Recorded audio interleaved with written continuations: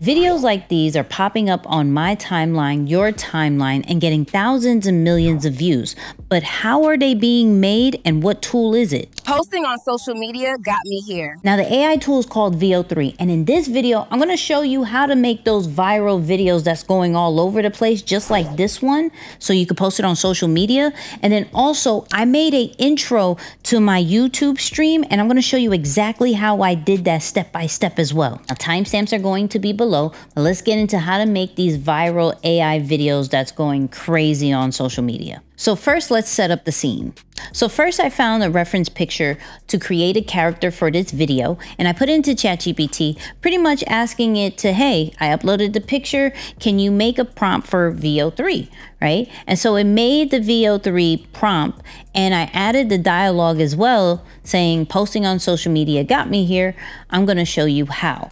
So now let's get into Veo3. So to get to Veo3, the easiest way to do that is going into Google and just put Veo3. It's going to be the very first one that you pick.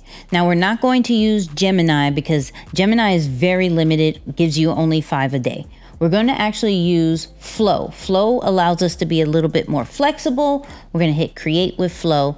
And then also what we're going to be doing is going back inside of ChatGPT, getting that prompt. Once we hit new project, and pasting that prompt inside of it. What we're also going to make sure is that Veo3 is there, and then you could put as many outputs that you want. I always pick 2 because I just like options. So this is what it came up with. Posting on social media got me here, and I'm gonna show you how.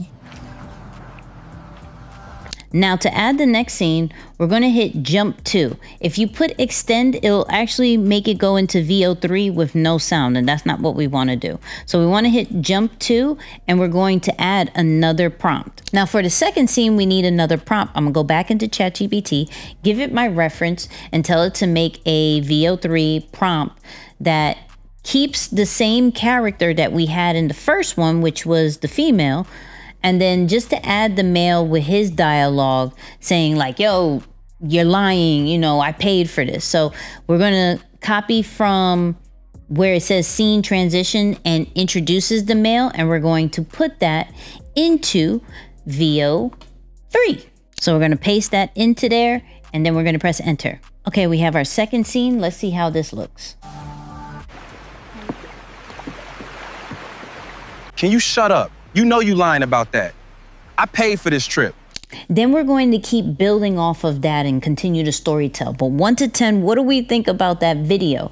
Quick recap on how to do it is we go into ChatGPT with our reference picture to get the prompt that we need and add dialogue, add it into Flow with a new project, and then go and hit jump to create different scenes. Don't pick the extend to. Pick the jump to so it can continue to use Veo3 so you can get the best quality as well as the dialogue. Now let's say you want to make an intro to your YouTube videos, your live streams, or maybe presentations. I'm going to show you exactly what I did actually on my live to do just that. It was the first time I was using Veo3 to do this, so let's get into it. Here's what I did. Let me go all the way up. So this was the original picture, right? And I told it to give me a prompt, and it gave me a prompt of it, as well as made it into a boondock style. So then I took a picture of my background, okay? So what you see of here, right? I took a quick picture on my phone, nothing crazy, and I gave it 2 views. And so it created this, which I thought was fire, right? I thought was fire. So cool. It gave me the image that I need, right? So what you're going to do is hit new project. Now with Flow, you're able to upload an image. Now on Flow, I like it better on Flow because you can extend it. So what you want to do, not text to video because you can't upload it, but you're going to go frames to video, and you're going to upload your picture right here. Now I already have it, so I'm just going to click on that, And I'm going to do the same thing. And animated scene. So we're going to hit that. Boom. Flow gave me 2 options. And this is why I also like Flow. Flow gives me 2 options. So let's see what it did. Whoa, whoa, whoa. Hey everyone, thanks for tuning in. Just wanted to share this beautiful sunset with you all tonight. I'm not mad at that. I'm not mad at that. Let's say if I wanted to add to this scene. Now, I can go add to scene, and it's giving me 2 options. I can jump to another scene, or I can extend this one. So what we're going to do is hit extend, right? So this is going to make this be longer than an 8-second video, right? This is where the storytelling comes in. So peep gang. So now we have a 14-second video. We have a 14-second video. So it goes like this. Hey everyone, thanks for tuning in. Just wanted to share this beautiful sunset with you all tonight. Okay, grab your phone and now walk with the phone. So let's try to extend it again. As she grabs the phone, have her walk around the ship. So boom. Let's see if it actually walks now. Hey everyone, thanks for tuning in. Just wanted to share this beautiful sunset with you all tonight. Oh, wow. It just got up. Hey. It just got up. That was so random.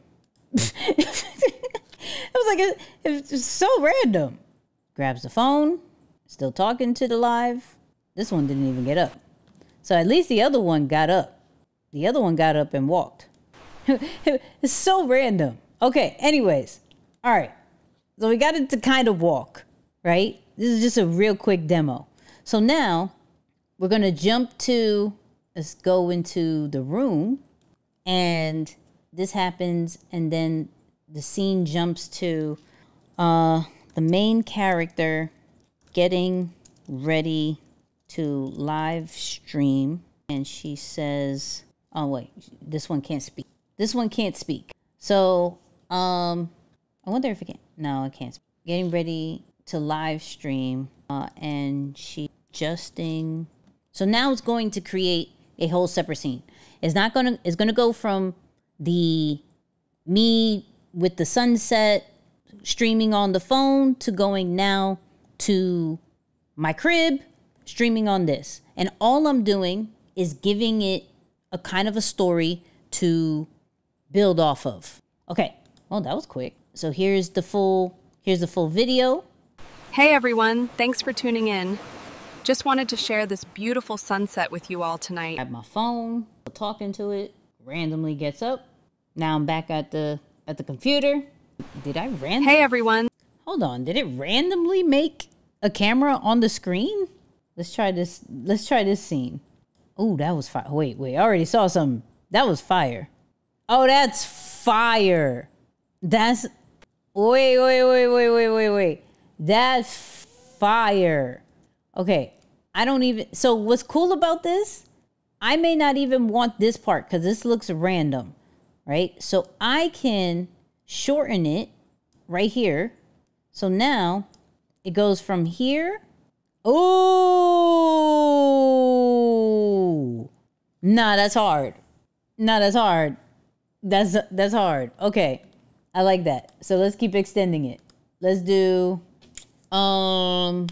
have the main character turn. All right, I still think this is fire. If it doesn't get it all the way right, I'm okay. It's talking, but didn't do the stretching.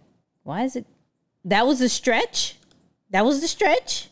Oh, wait. What's happening? I'm not mad at it. I'm not mad at it. 1 to 10, what do you think about it? 1 to 10, what do you think about that? Literally what we did was say, yo, set it up as if we're going live on YouTube, right? And have, before I go live, act like I'm stretching. I'm not mad at this. Let's see how it sounds and looks.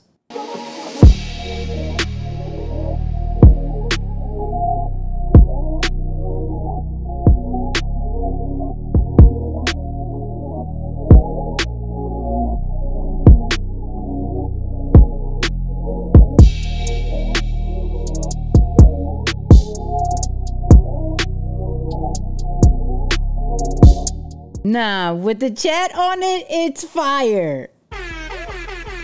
With the chat on it is fire. So 1 to 10, what do you think about the live intro? Should I continue to use it for my streams? That I need to know. Slight plug, we do it every Monday at 9 p.m. Eastern. Now let's talk about price. To use Veo3 and Flow with Veo3, you're gonna have to get Google AI Ultra, which is the biggest package that you can get for Google, the biggest plan. And so that is going to be $124.99 for the first 3 months, and then it's going to go into $250 a month. It is expensive, but you are going to be able to create videos like this on a more consistent basis compared to maybe if you use Canva using Veo over there, because you're only able to do 5 a month, where this one runs with credits, or if you go with Gemini, it does 5 a day. The world is evolving, and we have to learn how to use these tools to better our storytelling, better our creativity. It's not here to replace us, but it is here to elevate our thoughts and our ideas into ways that we never thought could happen. And so I'm gonna give you all the links to go to Veo3 and Flow in the description. And plus, if you need a longer video of how to use Veo3, and different use cases, I have a video right here for you.